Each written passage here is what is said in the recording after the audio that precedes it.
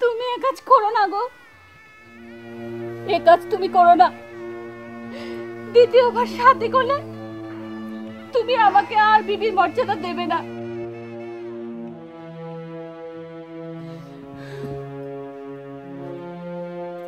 তোমাকে আমি কিভাবে মর্যাদা দেব সালেহা? সেই প্রথম থেকে আজ পর্যন্ত তোমার প্রতি মর্যাদার আমি বিন্দুমাত্র ত্রুটি করিনি সালেহা। এ সংসারে তোমার স্থান, তোমার মর্যাদা অনেক উঁচু হোক, এটাই তো আমি চেয়েছিলাম। জানি আমাকে ভালোবাসতে তুমি নিজেকে উজাড় করে দিয়েছো। আমার অনন্ত গর্বে তোমার অসীম ভালোবাসার প্রতিফলন আমি উপলব্ধি করেছি। কিন্তু কিন্তু এমনই হতভাগিনী আমি। আল্লাহর উপর কারোর হাত নেই সালেহা। তোমায় আমি কোথায় নিয়ে যাইনি? মক্কা, মদিনা, মুসলমানের যত ধর্মস্থান আছে সব জায়গাতেই তোমাকে আমি নিয়ে গেছি। কিন্তু এমনই বরাত আমাদের ঘরে একটাও আমাদের সন্তান এলো না। তাই বাধ্য হয়ে আমি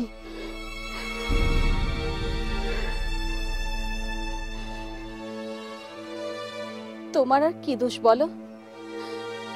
সর্বক্ষণ তোমার পিতা আম্মিজান তোমার পেছনে লেগে আছে। তারাই তোমাকে বাধ্য করছে পুনরায় শাদি করতে। আমি আর কি করতে পারি? আমাদের এত সম্পত্তি কে ভোগ করবে?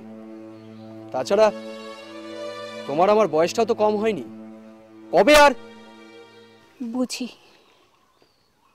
আমি সব বুঝি গো। কিন্তু কিন্তু পুনরায় শাদি করলে তুমি কি আর আমায় ভালোবাসবে? তোমাকে তো আমি ভালোবাসতাম সালেহা। তোমাকে ভালোবাসতে তো আমি বিন্দু মাত্র কার্পণ্য করিনি। কিন্তু আজ আর ভালোবাসতে ইচ্ছে করে না। স্বামী, তোমার দেহকে আমি প্রাণ ভরে ভালোবাসতাম সালেহা। তোমার দেহকে ঘিরে আমি প্রতিনিয়ত নতুন উল্লাসে মেতে উঠতাম। কিন্তু আজ তোমার ওই দেহটা আমার কাছে একটা রক্ত মাংসের অসার পিণ্ড ছাড়া আর কিছুই নয়। তাতে আর কোনো কাজ হয় না সালেহা, কোনো কাজ হয় না। তুমি ঠিকই বলেছ।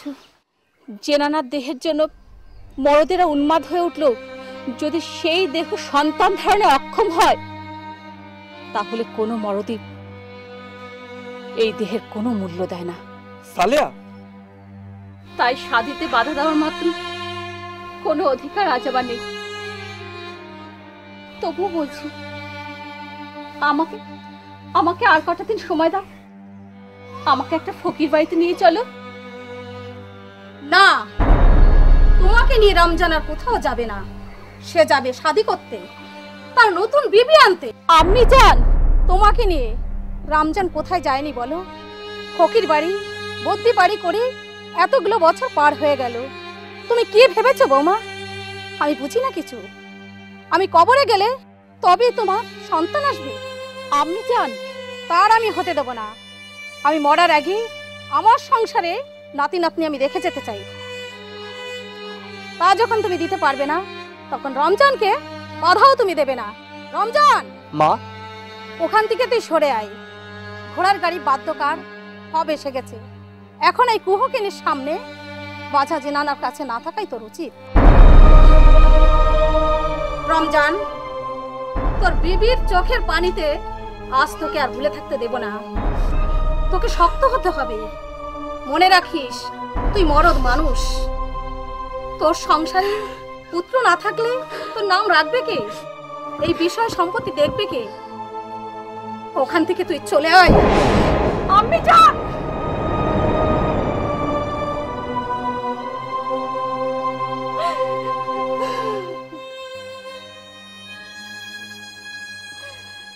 আম্মি জান, আম্মি জান, এভাবে আমাকে পর করে দেবেন না আম্মি জান। এই সংসার ছেড়ে আমি কোথায় যাব? আমার যে কেউ নেই আমি জান। আমাকে আমাকে আর কতটা সময় দিন। আর কয়েকটা দিন কেন, আর একটা মুহূর্ত তুমি সময় পাবে না। কতবার বলবো এই কথা? হ্যাঁ, কতবার বলবো এই কথা নিয়ে? তুমি বাড়ির আর কাউকে কখনো বিরক্ত করবে? আব্বা জান শোনো বৌমা, অনেকগুলো বছর ধরে আমার পুত্র তোমার পেছনে অযথা হয়রান হয়েছে, মুঠো মুঠো টাকা খরচ করেছে।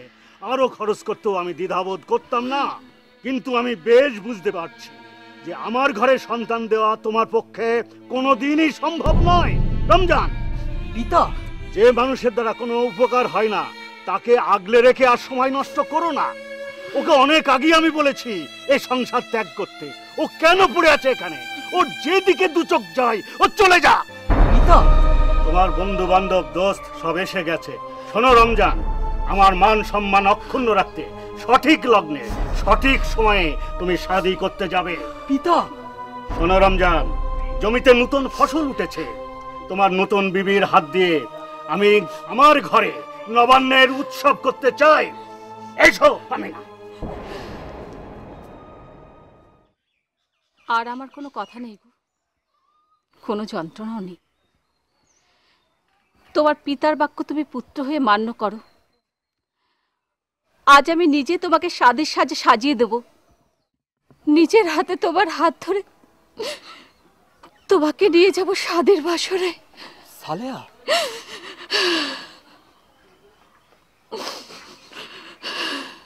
তোমার শাদীর পরে আমি এই সংসার ছেড়ে চলে যাব, ছুটে যাব অরণ্যে, নিজেকে সঁপে দেব সাগরের পানিতে। তোমার সুখের জীবনের কাটা হতে আর আমি ফিরে আসবো না গো, আর আমি ফিরবো না, আর আমি ফিরবো না। তুমি আমায় এত ভালোবাসো সালেহা? আমি তোমাকে কত ভালোবাসি এত বছরও তুমি বুঝতে পারোনি সালেহা?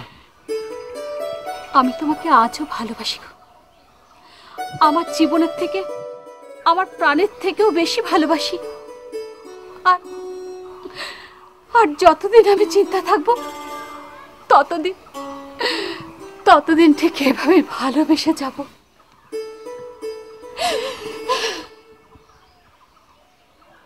ওঠো সালেহা, আজকে এই সুখের দিনে তুমি এইভাবে চোখের পানি ফেলো না। এখন থেকে চোখের পানি যে আমার সম্বল।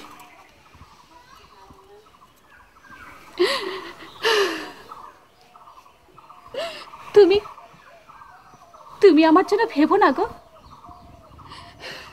ছোট্ট নারী জীবন আমার কোনো না কোনো ভাবে কেটে যাবে।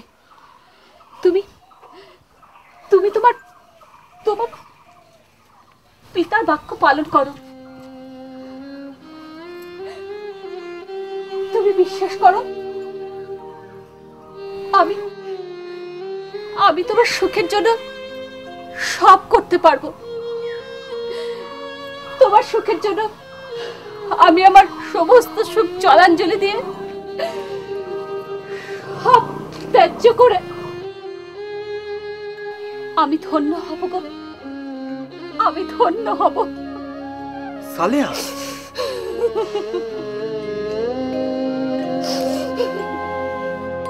তোমার সুখের জন্য সকল তেজি হব ধন্য।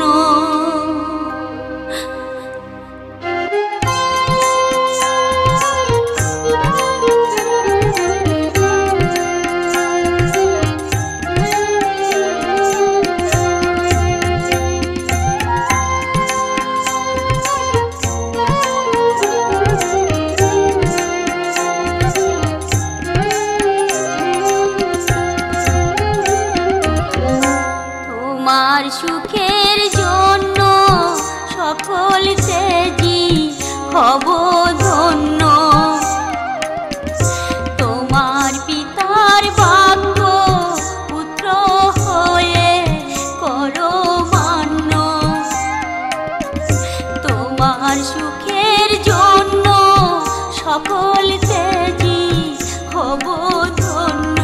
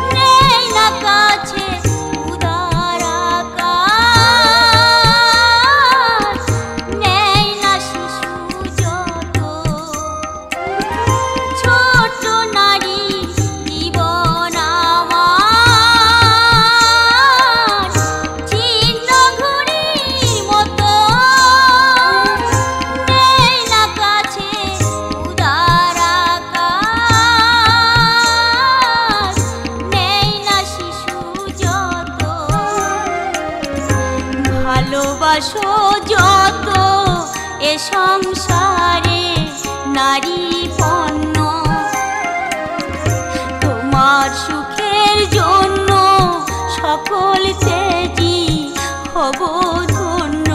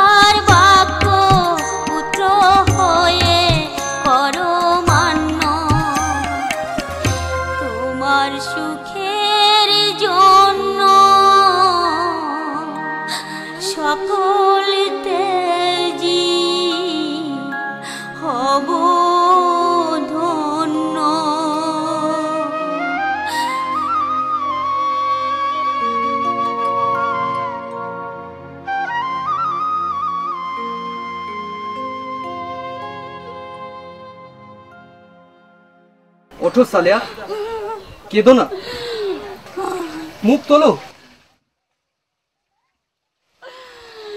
তোমার সুখের ঘরের কাটা হতে আমি আর এখানে থাকবো না, এখানে আর থাকবো না, আর থাকবো না।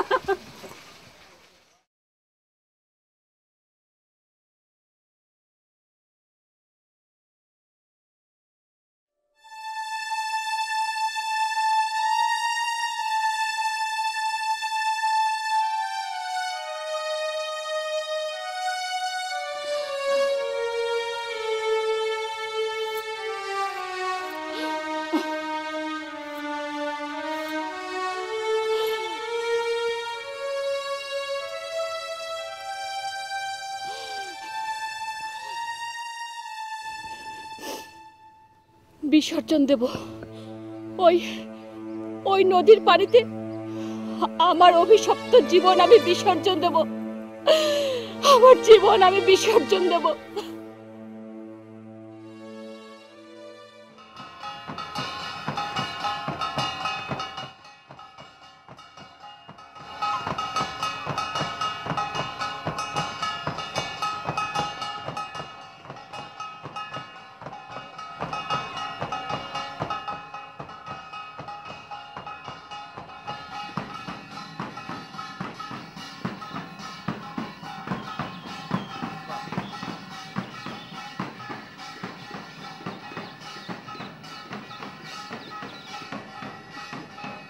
ওরা কারা জানো না বেবি? ও তো হরি ঠাকুরের মতুয়ার দল। ওই যে সামনে দেখছো না, হরিচাঁদ ঠাকুর আর শান্তি মাতা। আর ওই যে দুই পাগলকে দেখছো না, ওরা গোলক পাগল আর হীরামন। আর পেছনে সব ঠাকুরের ভক্ত।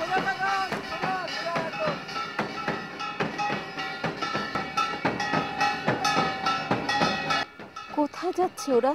হয়তো কোনো গ্রামে হরিসভা করতে যাচ্ছে। ওরা ওরা কোথায় থাকে? হরি ঠাকুরের বাড়ি ওরাকান্দি। ওরাকান্দি? হ্যাঁ গো, পতিত পাবন ঠাকুর ওইখানেই তো থাকেন। যার যা কামনা বাসনা সেখানে গেলেই তো সে পেয়ে যায়। সত্যি? সত্যি নয় তো আমি কি মিথ্যে কইছি? তুমিও যেতে পারো বিবি। শুনেছি তো কোনো ছেলে পোলে নেই তোমার?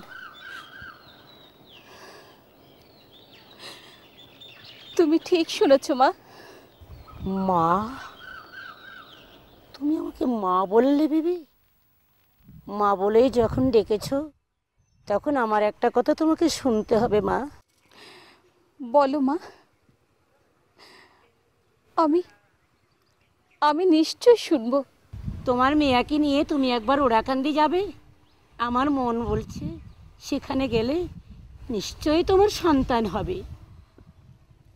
সন্তান হবে?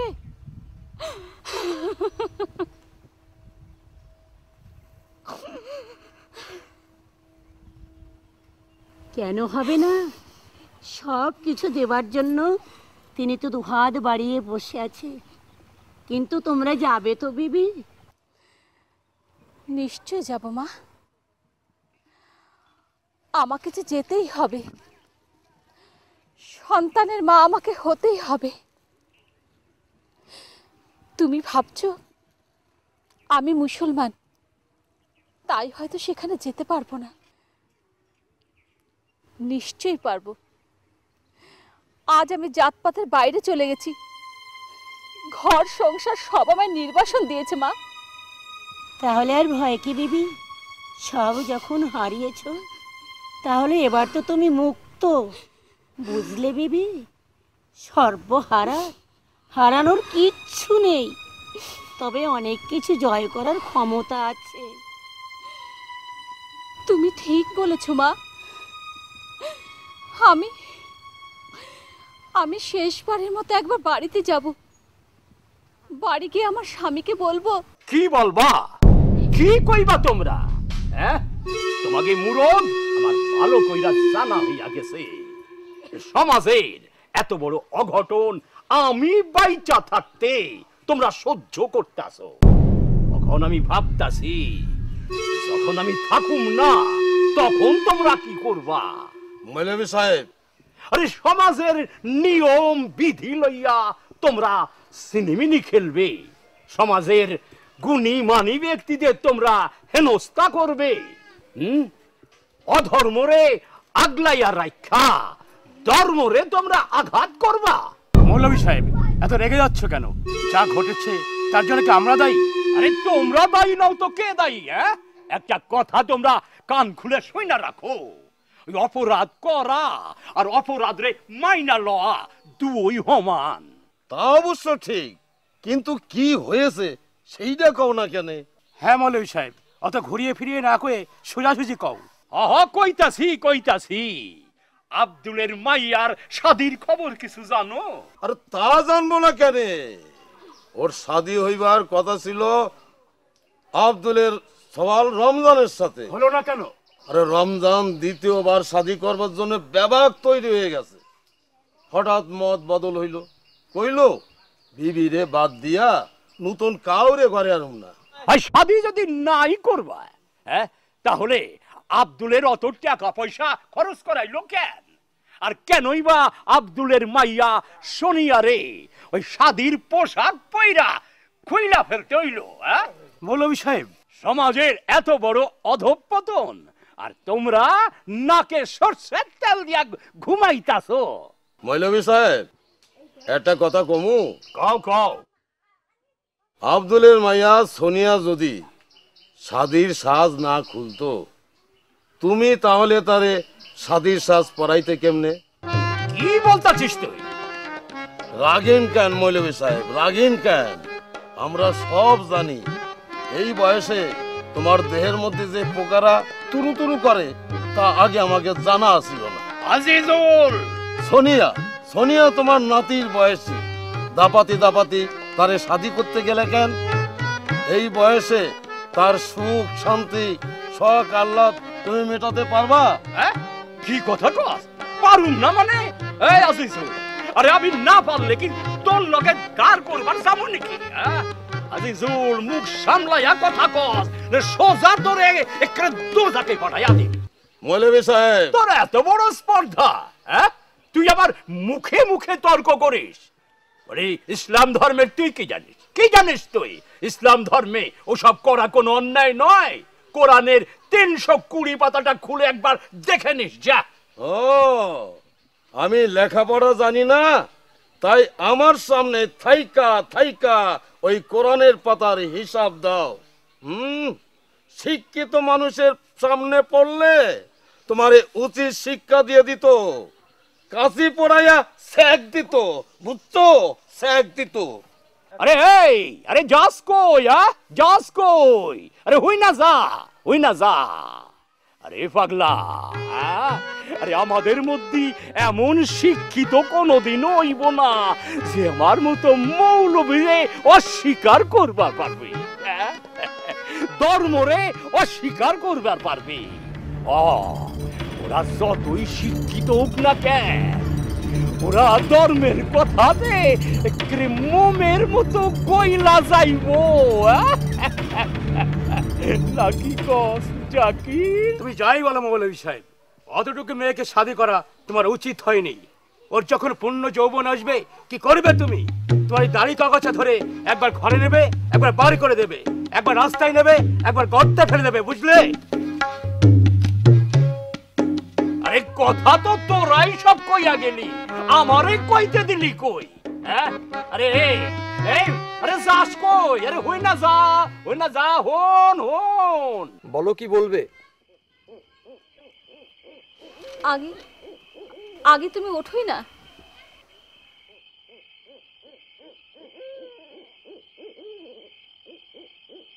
হ্যাঁ, বলো কি বলবে? আমি জানি তুমি আমাকে খুব ভালোবাসো, তাই তাই সাধীর পোশাক পরেও তুমি শাদী করতে গেলে না।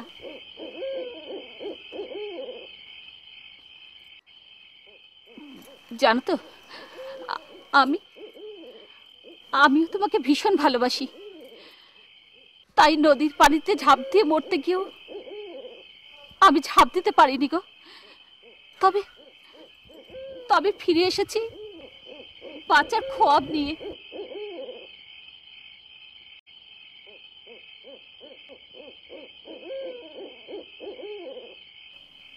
একজন আমায় বললে, ওরাকান্দি ঠাকুর বাড়িতে গেলে আমাদের সন্তান হতে পারে। ওরাকান্দি? হরি ঠাকুর? ওখানে মানুষ যে কামনা করে যায় সেই সঠিক ফল পায়। চলো না গো, একবার আমরাও ওরাকান্দি হরি ঠাকুরের কাছে যাই। এতদিন পর তুমি এ কি বলছো সালেয়া? মক্কা মদিনা সহ সহস্র তীর্থকীর্ত ঘুরে এসে শেষে তুমি কিনা বলছো ওরাকান্দি যেতে? হ্যাঁ, কিন্তু তোমার হরি ঠাকুর তো হিন্দু, তুমি কি আমাদের দোয়া করবে? কেন করবে না? যিনি ঠাকুর তার কাছে কোনো জাতপাত থাকে না। আমার বিশ্বাস সেখানে গেলে আমাদের কোনো সন্তান আসবেই। এতই যখন তোমার ভক্তি, তাহলে সেখানে যেতে হবে কেন? এখানে বসে ডাকলেই তো তিনি শুনতে পাবেন। তা কি করে সম্ভব? তা সম্ভব যখন নয়, তখন চুপ করে ঘুমাও, অনেক রাত হয়েছে।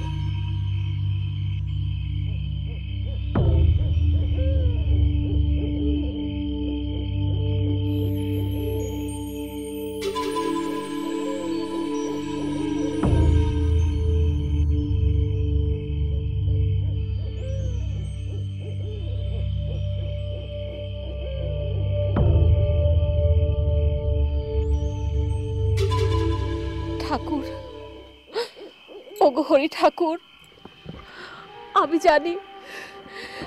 জানি তুমি অন্তর্যামী, তুমি পতিতের ভগবান। আমায় তুমি উদ্ধার করো ঠাকুর। একটা সন্তান কোলে দিয়ে আমার বন্ধা অপবাদ তুমি ঘোচাও ঠাকুর, নইলে আমি আত্মহত্যা করবো ঠাকুর। এখানে মাথা ঠোকে আমি আত্মহত্যা করবো ঠাকুর, আত্মহত্যা করবো।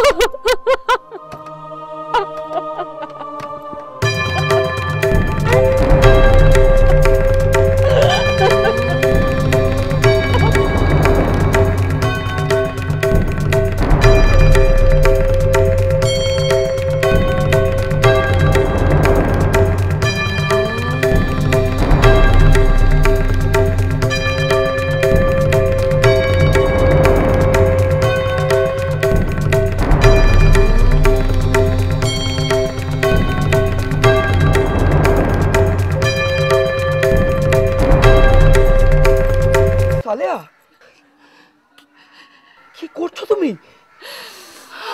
আমি আর বাঁচবো না গো, আমি আর বাঁচবো না। বেঁচে থেকে আমার কি লাভ বলো?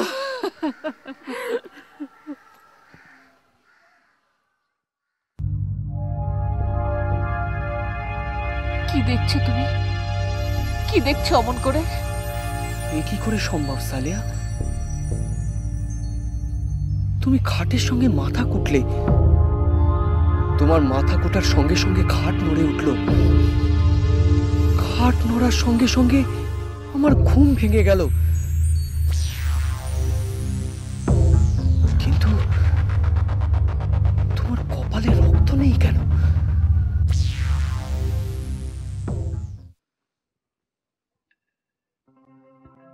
এ কি করে সম্ভব হলো ঠাকুর? তোমার কপাল দিয়ে রক্ত ঝরছে কেন? শান্তি, আমার এক ভক্ত কপাল ঠুকছিল, অমনি তোমার রক্ত ঝরতে শুরু করলো? ঠিক তাই। কেন তোমার ভক্ত কপাল ঠুকবে? কি দুঃখ তার? তুমি তো দুঃখহারী, তুমি তো পতিত পাবন। তাহলে কেন তুমি তোমার ভক্তের দুঃখ নিবারণ করতে পারছো না? শান্তি, এই যুগে তুমি তো শুধু দিতেই এসেছো, তাহলে কেন এমন করছো? অকৃপণ হস্তে তাকে সর্বস্ব দিয়ে তার আশা পুরাও। অবশ্যই পুরাবো শান্তি। সর্বস্ব দেবার জন্য যখন এসেছি, তখন দিতে তো হবেই।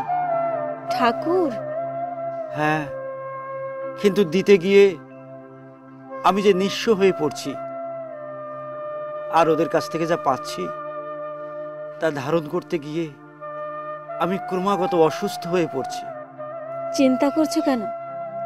আমি থাকতে কেন তুমি অসুস্থ হবে? তোমার অসুস্থতা আমি গ্রহণ করে তোমায় আমি সুস্থ করে তুলব। ভালো কথা বলেছো শান্তি। এজন্যই বাবা একদিন বলেছিল, আমরা দুজনে উভয়ের পরিপূরক। শোনো শান্তি, ভেবেছি এই ওড়াকান্দিতে একটা মেলার আয়োজন করব। মেলা? হ্যাঁ, সর্বধর্মের মানুষের মিলন ক্ষেত্রকেই বলা হয় মেলা। যেখানে থাকবে না কোনো জাতিবিদ্বেষ, থাকবে না কোনো ভেদাভেদ, সেই সর্বধর্মের মানুষের মিলন ক্ষেত্র রূপে পরিচিত হবে একদিন এই ওড়াকান্দির মেলা। খুব ভালো হবে ঠাকুর, খুব ভালো হবে। এমন মেলা তুমি প্রতিষ্ঠা করে যাও যেখানে যুগে যুগে মানুষ সমস্ত ভেদাভেদ ভুলে একসঙ্গে মিলিত হতে পারে। সেই মেলার কি নাম দেওয়া যায় বলো তো? ঠাকুর, তোমার প্রতিষ্ঠিত মেলা হোক তোমার জন্মতিথিতে, আর সে মেলার নাম হোক বারুণী মেলা। ঠিক বলেছ, বারুণী মেলা। একদিন এই মেলা হয়ে উঠবে মহা মেলা। যুগে যুগে মানুষ হরিনাম করতে করতে এখানে এসে হাজির হবে। হরিবোল মহাধ্বনিতে এই ওড়াকান্দির আকাশ বাতাস প্লাবিত হয়ে উঠবে। হরি বল, হরি বল, হরি বল, হরি বল, হরি বল, হরি বল, হরি বল, হরি বল।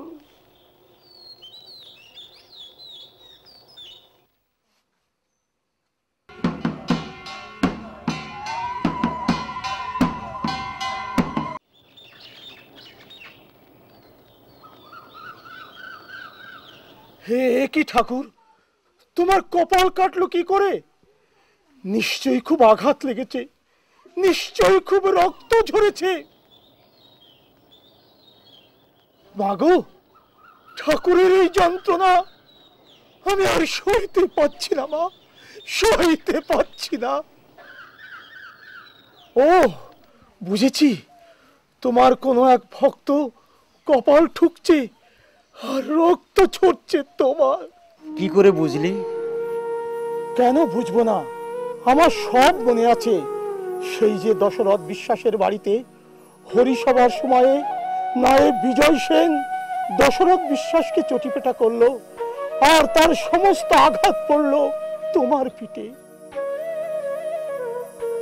আমার সব মনে আছে ঠাকুর, সব মনে আছে।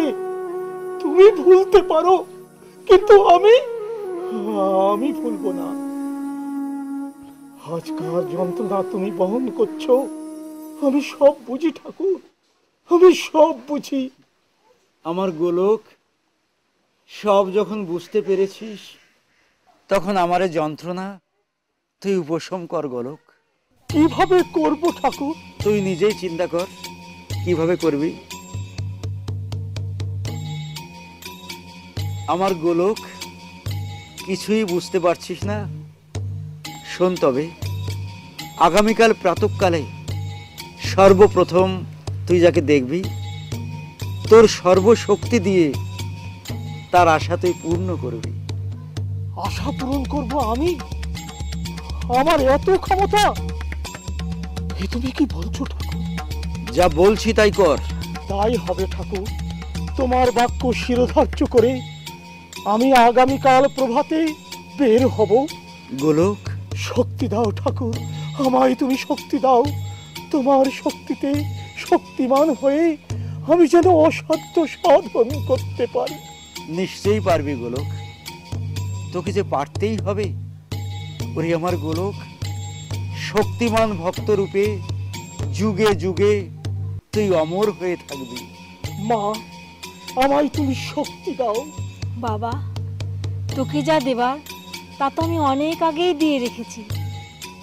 যা, ঠাকুরের যন্ত্রণার উপশম করতে এক্ষুনি তুই বেরিয়ে পড়।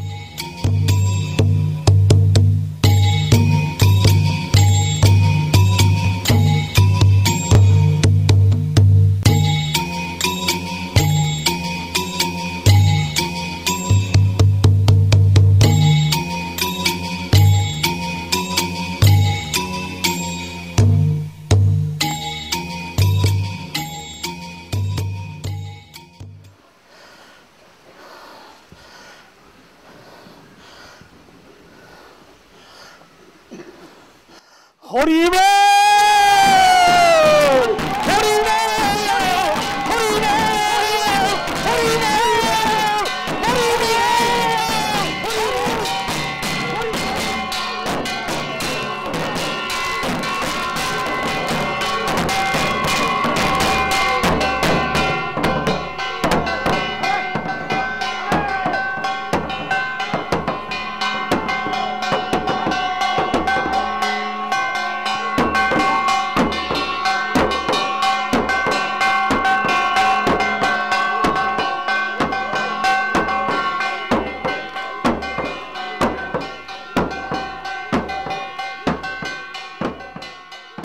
সত্যি গোলক তোমার একনিষ্ঠ ভক্ত।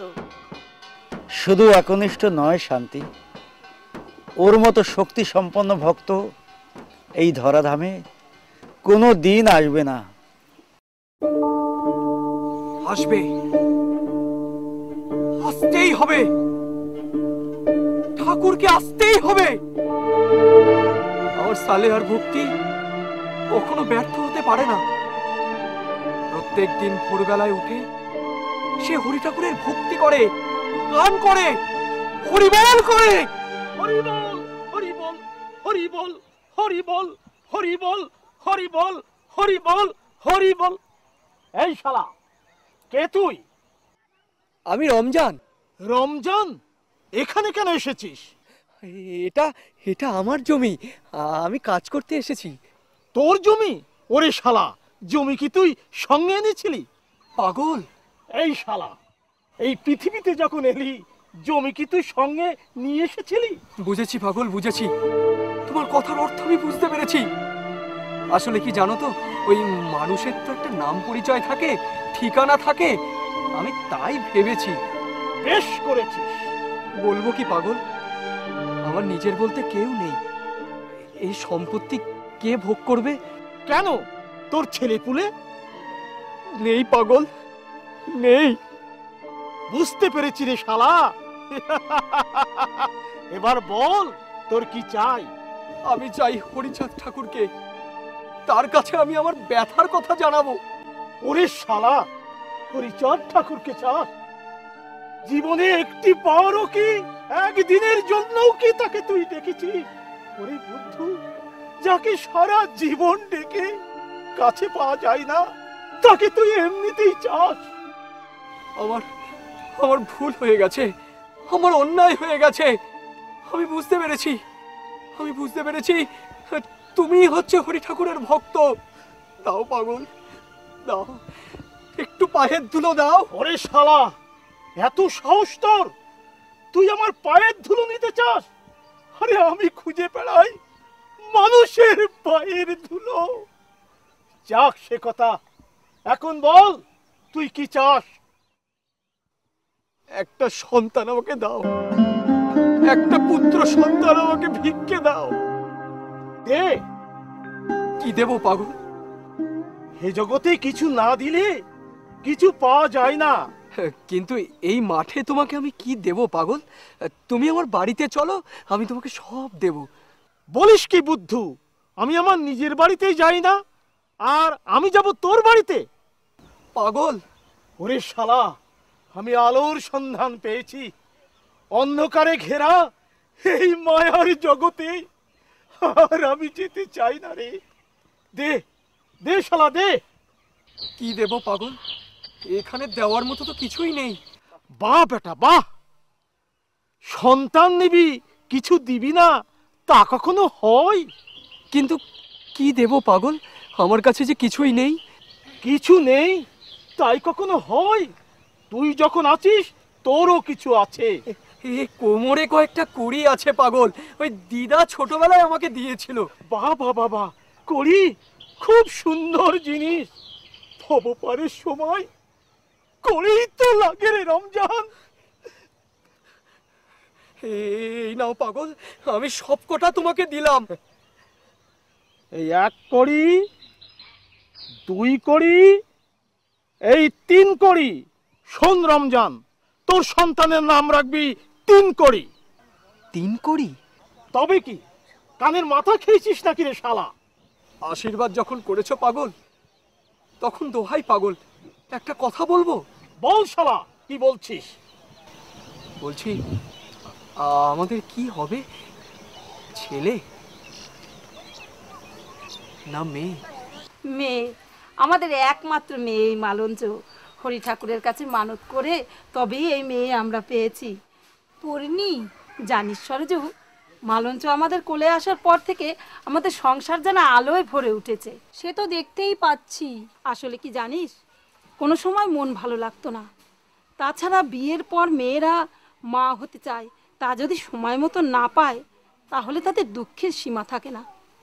সই এখনো তো বিয়ে হয়নি, বিয়েটা হোক তারপরে বুঝতে পারবি। মা, তোমরা গল্প করো, আমি যাই। এই অবেলায় কোথায় যাবি? বারে, কোথায় যাব তাও জানো না? ওই মাঠে, ওই নদীর ধারে। মালঞ্চ, ওখানে তিনকরি দাদা আসবে, ওর সঙ্গে সারা বেলা খেলবো। তারপর যখন সূর্য ডুববে তখন তোমার কাছে চলে আসবো। বুড়ি, পাক্কা বুড়ি। বুড়ি বুড়ি করো না তো মাসি, আমি তো খুকি। যাই মা। এতটুকু মেয়ে ছেড়ে দেওয়া কি উচিত? কখন কি বিপদ ঘটবে? বিপদ কেন ঘটবে সই? বিপদ তো ঘরে বসেও ঘটতে পারে। ওকে বাঁচাবে যে এই পৃথিবীতে ওকে এনেছে, সেই হরি ঠাকুরই ওকে বাঁচাবে। এত বিশ্বাস তোর? মেয়ে মানুষের বিশ্বাস ছাড়া আর কি আছে বল? তাছাড়া মালঞ্চ অন্য কার সঙ্গে তো মেশে না। যার সঙ্গে মেশে সেই তিনকরি ঠাকুরের বরে ওর বাবা মার কোলে এসেছে। ও কথা থাক, তোর মালঞ্চ তিনকরি নদীর পাড়ে কি করে রে? কি করে তা ওরাই জানে। সেদিন বলেছিল ওরা নদীর পাড়ে বনফুল তুলে মালা গাঁথে। মালা গাঁথে? ওরা পুজো পুজো খেলে। পুজো পুজো? ওরা রাধা কৃষ্ণ সাজে। রাধা কৃষ্ণ? কি বলছিস সই? হ্যাঁ রে সই, সত্যি।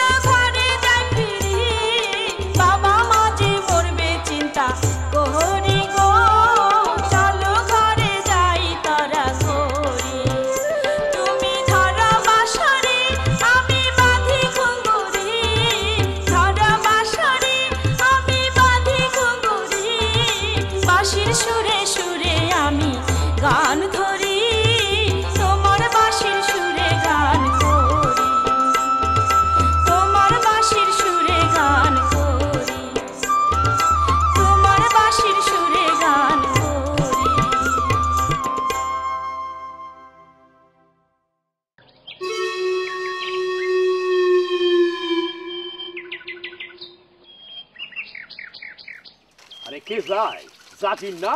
আয় জাকির, জাকির, আরে এইদিকে আয়, এদিকে আয়। বলো কি বলবে? আরে বস না, বস, তোর লগে আমার কথা আছে। বলো কি কথা আছে? রমজানের পোলার খবর শুনছি। কেন, কি হয়েছে?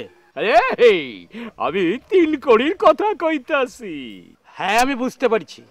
রমজানের পোলা তিনকড়ির কথা কে না জানে। ওর জন্য তো আমাদের গায়ে ধন্যি ধন্যি পড়ে গেছে। হ্যাঁ, এতদিন পর রমজানের ঘরে পোলা আইছে, সংসারে বইছে হাসির তুফান। সকলের মনে সে কি আনন্দ। রমজানের বাড়িতে যারা যাচ্ছে তারা কেউ মিষ্টি মুখ না করে বাড়ি ফিরছে না। আরে কস কি রে? কস কি রে তুই? আমি তো শুনছি 10-12 বছর আগে রমজানের পোলা হইছে, তো অক্ষণ তোরই হক্কল রে মিষ্টি খাওয়াইতাছে। তবে কি, আমি তো 1 বার গেছি ও বাড়িতে।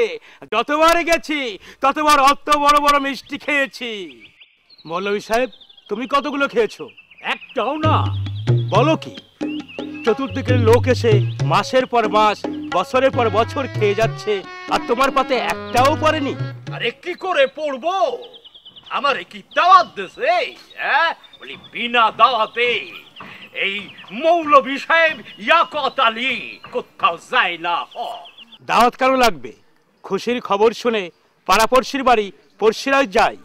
এতদিন পর রমজানের পোলা হইয়াছে, সকলে বলছে হরি ঠাকুরের দোয়ায় মুসলমান ঘরে সন্তান হয়েছে। জাকির মিয়া, হরি ঠাকুরই রমজানের বিবি সালিয়াকে সন্তান দিয়েছে। রে জাকির, তুই কি কথা শুনাইলি আমারে? কি কথা শুনাইলি? আয় জাকির, জাকির, আরে তো গো সালেহা বিবি কি ওই হরি ঠাকুরের লগে একদিন ছিল? চুপ করো মৌলভী সাহেব। ছি ছি, এ কি নোংরা কথা তোমার মুখে? ওরাকান্দের ঠাকুর, জাগ্রত ঠাকুর, তার সম্বন্ধে এমন উচিত কথা বললে তোমার চিপটা খসে পড়বে। আরে চুপ কর তুই। তুই মিয়া আমারে জ্ঞান দিচ্ছি? আরে সমস্ত মক্কা মদিনা আমার পায়ের তলায়, ইসলাম ধর্ম আমার মুখস্থ, আর কোরআন আমার ছোটস্থ, আর তুই মিয়া আমারে ওই ওরাকান্দির হরির ঠাকুর দেখাচ্ছিস? একটা কথা বলি মৌলভী সাহেব। আরে কি আর বলবি, কি আর হুনাবি তুই আমারে? এই জন্যই রমজানি বাড়ির মিষ্টি তোমার নসিবে জোটেনি। আরে কি কইতাছস তুই জাকির মিয়া? মৌলভী সাহেব, 10-10টা বছর ধরে এই গোটা তাল্লাকের মানুষকে রমজান যে মিষ্টি খাইয়েছে, ও শুধু মিষ্টিই নয়, ওটা হরি ঠাকুরের চিন্নি। হরি ঠাকুরের চিন্নি পাওয়া তোমার মতো দোজকের কীটের পক্ষে কোনোদিনও সম্ভব নয়, কোনোদিনও নয়। আরে হন হই না যা গেল গিয়া। দেউদি, আরে যে এই কথা আমি কইবার জন্য ওরে ডাকলাম, এখানে বহাইলাম, আর সেই কথা আমারে কওনি হইল না। রাত দেখায় আসই না গেল। আরে কেরা যায়? আজিজ মিয়া না? ওই আজিজ, আরে হই না যা। আয় আমার খাওয়ার সময় নাই। আরে কি কইবা কও? কইতাছি আমি ডাকলেই দেখি তোর ফাও সময় থাকে না। যখন দেখি বিবির লগে কথা কইতাছ তখন তো সময় টময়ের দিকে খেয়াল থাকে না। জাগিয়া সংক্ষেপে কইতাছি। কও। কইতাছি কি, ওই রমজানের পোলা তিনকড়ি রে দেখছস? শুধু তিনকড়ি কেন, ওই পাড়ার পল্লবের মাইয়া মালঞ্চুর দেহি। সারাদিন দৌড়ায় দুইজনে হাত ধরাধরি করে ঘুরে বেড়ায়। বুঝলা মৌলভী সাহেব, যে দেহে তারই ভালো লাগে। না লাগে না, আমার ভালো লাগে না। তা লাগবো কেন? হ্যাঁ, ওই দুধের শিশু মালঞ্চ দৌড়াতে আইয়া যদি ঠপাস করে তোমার কোলে বসতো তাহলে তোমার খুব ভালো লাগতো, তাই না মৌলভী সাহেব? আজিজ রে, তোর মুহির কথা যদি সত্যই হইলা যায়। মৌলভী সাহেব, তোমার কয়টা বিবি আছে সেইটা কি হিসাব আছে? আর কয়টা চাই? আমি কই কি মৌলভী সাহেব, তোমার দেহের পোকাগুলো এবার বিষ খাইয়া মারো, নইলে তোমার একদিন বিষ খাতে হবি। আরে আমি ধর্মকে উপেক্ষা কইরা বিবি পুষি না। কোরআনে বিবি পোষণে অনেকগুলো নিয়ম আছে, তুই শুই না রাখ। ওই কোরআনের 416 পাতা হান খুইলা দেখিস যা। আরে দেবতেরিকা, কোরআনের 416 পাতার নিকুতি করছে। আরে হুই না যা। আমার কথা তোর ভালো লাগবো না হে আমি জানি, কারণ তোরা নিজের ধর্মরে বিসর্জন দিয়া ওই যে ওরাকান্দির হরি ঠাউরে নিয়া মাতামাতি করতাছস। ওই না রাগ আজিস, ধ্বংস হইয়া যাই, ব্যাপক ধ্বংস হইয়া যাইবি। মৌলভী সাহেব, আর একটা কথা হই না রাগ, ওই রমজান আলীর পোলা তিনকড়ি আর পল্লব সাহার মাইয়া মালঞ্চ, এরা কিভাবে চলবো না চলবো ব্যাপক শিখাইয়া দেশ, নইলে পস্তাতে হইব, ভবিষ্যতে পস্তাতে হইব, কথাটা মনে রাখি। ভবিষ্যতে কি হইব? এখন তোরা বুঝা পারতাছস না। ওই না রাগ, তিনকড়ি আর মালঞ্চরে খিরা এই সমাজের বুকে একদিন আগুন জ্বলবো, আগুন। মৌলভী সাহেব, আগুন জ্বলবো? আগুন যদি সত্যি কোনোদিন জ্বলা থাকে, সেই আগুন জ্বালাইবা তুমি। তুমি আর সেই আগুনে পুড়ে মরবো তোমার মতো এই মৌলভীরা বুঝছো? কি কইল? হ্যাঁ, আরে মিয়ার দল আইতাছে আর আমারে জ্ঞান দিতাছে, জ্ঞান। ওই না রাখ, মানে ওই সব অশিক্ষিত মিয়ার দল মৌলভী সাহেবরে জ্ঞান দিতাছে। ভালো কইরা কান খুইলা হই না রাখ, ধ্বংস হইয়া যাইবি, ব্যাপক তোরা ধ্বংস হইয়া যাইবি। আরে কেরা যায় মালঞ্চ তিনকড়ি দৌড়াইতাছে মালঞ্চ আর তিনকড়ি। ইস, দৌড়াদৌড়ি কইরা কেমন দৌড়াইতাছে। মালঞ্চটার বয়স কম হইলে কি হবে, টাগর হইছে। যদি বিবি বানাতে পারতাম। বলো তো আজ কতখানি পথ দৌড়ে এলাম। আমাদের এই অভিযান তো আজকের নয়, সেই ছোট্টবেলা থেকে। জানি তিনকড়ি। মালঞ্চ, বলো মা, কোথায় ছিলে এতক্ষণ? কোথায় আবার? মাঠে কি করছিলে? তিনকড়ির সঙ্গে খেলা করছিলাম। না, মাঠে আর তুমি যাবে না, তিনকড়ির সঙ্গে ও আর খেলবে না। এ তুমি কি বলছো মা? তিনকড়ির সঙ্গে সেই ছোট্টবেলা থেকে আমি খেলতে খেলতে বড় হয়েছি। তুমি কি এখনো ছোট্টটি আছো? তুমি এখন বড় হয়েছো, মনে রেখো এখন তোমার সঠিকভাবে চলাফেরা করা উচিত। মা, সমাজের নানা মানুষ নানা কথা বলছে, তোমাকে ঘিরে তোমার বাবাকে তারা অপমান করছে। তিনকড়ির সঙ্গে আর মিশবে না তুমি। কিন্তু ওর সঙ্গে না মিশলে আমি তো বাঁচবো না মা। কি বললে তুমি? আমার মুখের উপর কথা বলতে তোমার সাহস হলো? তুমি ভুলে গেছো আমরা হিন্দু, ওরা মুসলমান। মা, ভিন জাতির সঙ্গে মেলামেশা করা উচিত নয়, এর পরিণতি মারাত্মক হতে পারে, বিষময় হতে পারে। আমি তো ভালো মন্দ বুঝি না মা, আমি হিন্দু মুসলমানও জানি না, আমি শুধু জানি তিনকড়িকে। এখন থেকে তোমার সবকিছু বুঝতে হবে মালঞ্চ। মনে রেখো তোমার বয়সে আমার বিয়ে হয়ে গেছিল, কতদিন ধরে তোমার চলাফেরার গতিবিধি আমি লক্ষ্য করছি। মা শোনো মালঞ্চ, মেয়ের আচরণ গতিবিধি চলাফেরা বুঝতে মায়ের বিন্দু মাত্র বিলম্ব হয় না। মা, এর আগেও তোমাকে আমি সাবধান করেছি, আজ শেষবারের মতো বলছি, ওই রমজানের ছেলে তিনকড়ির সঙ্গে তুমি একদম মিশবে না, ওর সঙ্গে কোনো সম্পর্ক রাখবে না।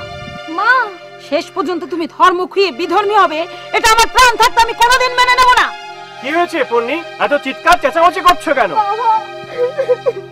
কি হয়েছে মালঞ্চ? মা আমার, বল, কে তোকে দুঃখ দিয়েছে? ও কথা শুনে অঙ্গ জ্বলে যায়। মেয়ের চোখের জল দেখে বাপের সোহাগের নদীতে একবার বান ডেকেছে। কে তোকে দুঃখ দিয়েছে মা? তোমার আদর পেয়ে মেয়েটা একবার উচ্ছ্বানে যেতে বসেছে, আমাকে মোটে মানতেই চায় না। শোনো, মেয়েটা বিধর্মী হবে এটা আমি কিছুতেই মেনে নেব না।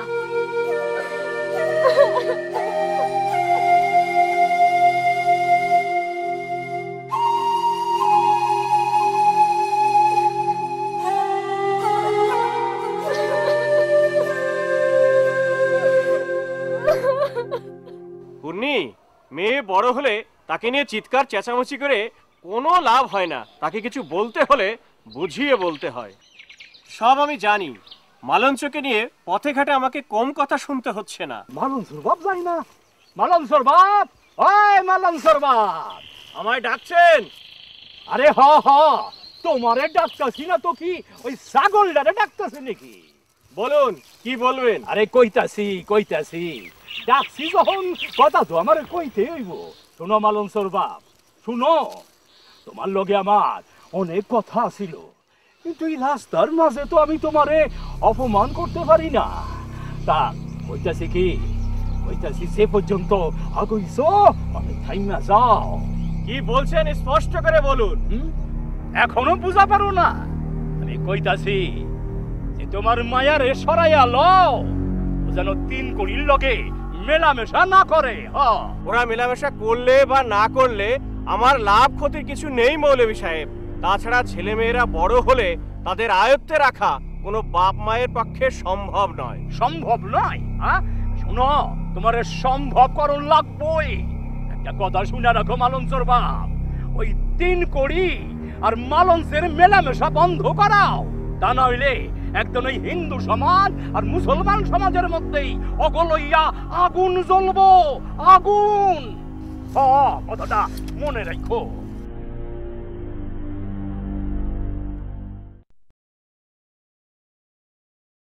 আমার কয়েকজন বন্ধু বান্ধব দিয়ে রঞ্জনকে শাসিয়েছি পর্যন্ত, কিন্তু কোনো ফল হচ্ছে না। ফল হচ্ছে না বলে কি তুমি চুপ করে বসে থাকবে?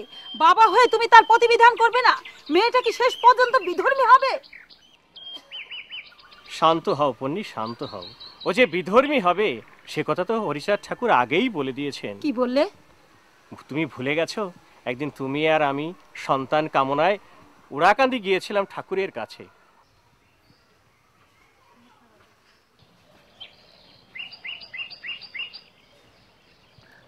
এলাম বটে, এসে কোনো লাভ হলো না পূর্ণি।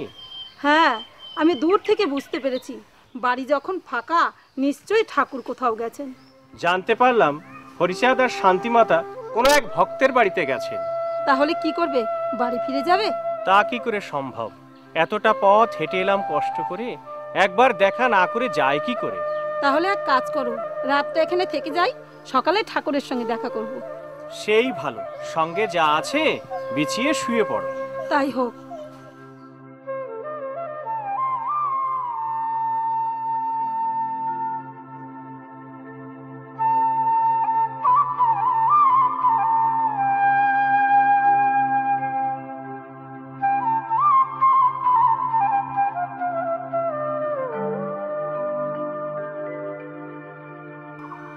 পন্নী, বলতে দ্বিধা নেই, ঠাকুর বাড়িতে আসার পর আমার মনের সমস্ত ক্লান্তি কেটে গেছে।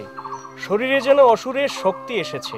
চুপ করো তো, ঠাকুর বাড়িতে এসে ওসব কথা নাই বা বলবো। সত্যি পূর্ণি, আমার দেহে নব যৌবনের সুর প্রতিধ্বনিত হচ্ছে। দেহের প্রতিটি শিরা উপশিরায় নব যৌবনের উন্মাদনা আমাকে অস্থির করে তুলছে। তার মানে কি বলতে চাইছো তুমি? কি করতে চাইছো তুমি? ঠাকুর বাড়িতে এসব কাজ ঠিক নয়, তুমি নিজেকে সংযত করো। পারছি না পূর্ণি, বাদ ভাঙা স্রোতের মতো আমি অশান্ত হয়েছি। এসো, কাছে এসো, আমাকে শীতল করে তোলো। উফ, কি পাগলামি তোমার।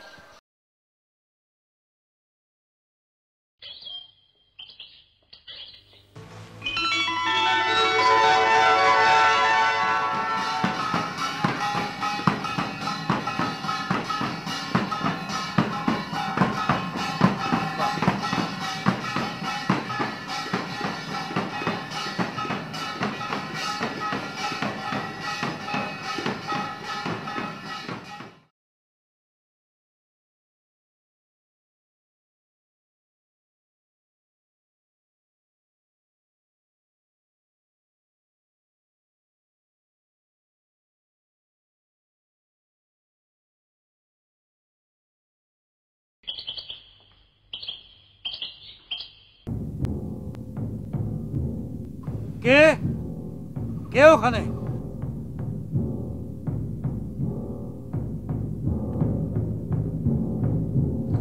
এই ওঠো ওঠো, দেখো ঠাকুর এসেছে। কত বেলা হয়ে গেছে।